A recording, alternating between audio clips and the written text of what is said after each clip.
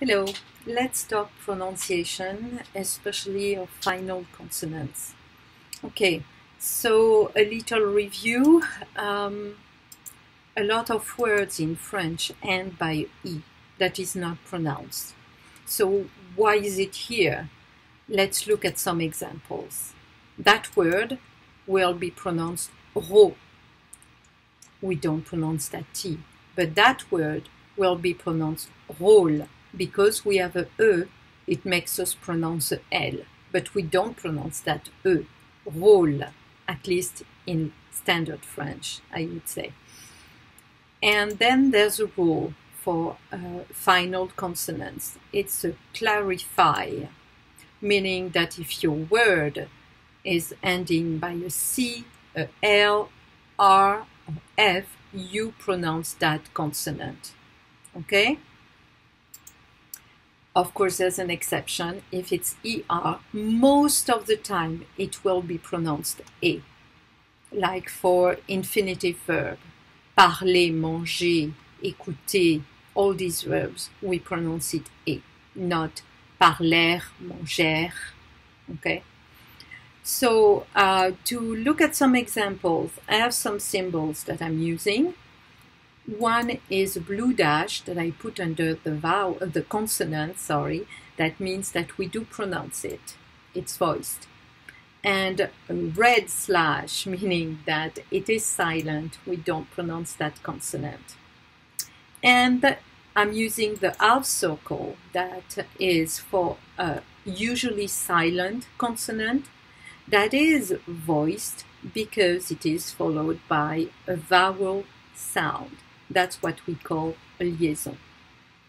Okay, let's look at some examples. I'm using sentences that we use when we first introduce each other. Okay, the first word, bonjour. We are in the clarify rule, so we do pronounce that R, bonjour. Monsieur, here's an exception. We don't say monsieur following the spelling, but monsieur. At least in 2021 and a few years before that.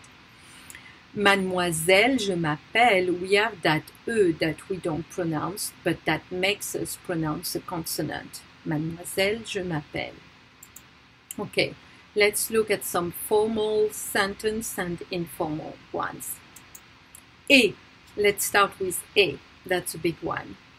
Et will be always pronounced E. And there will never, ever, ever be a liaison with it, okay? You can never do a liaison with that little word, et, et. Vous, that's a consonant that we don't pronounce. It's not in our clarify rule, okay? Comment, same thing. Vous appelez-vous. We need to do the liaison because we have a vowel. Okay, so that S that wasn't pronounced now is pronounced as a liaison. Comment vous appelez-vous? And we don't pronounce that S. Et toi, comment, still not pronounced. T'appelles, we don't pronounce that S. Okay, comment tu t'appelles? Et toi, comment tu t'appelles? Okay, so that's the right way to pronounce these words. One more sentence. Enchanté. Comment allez-vous?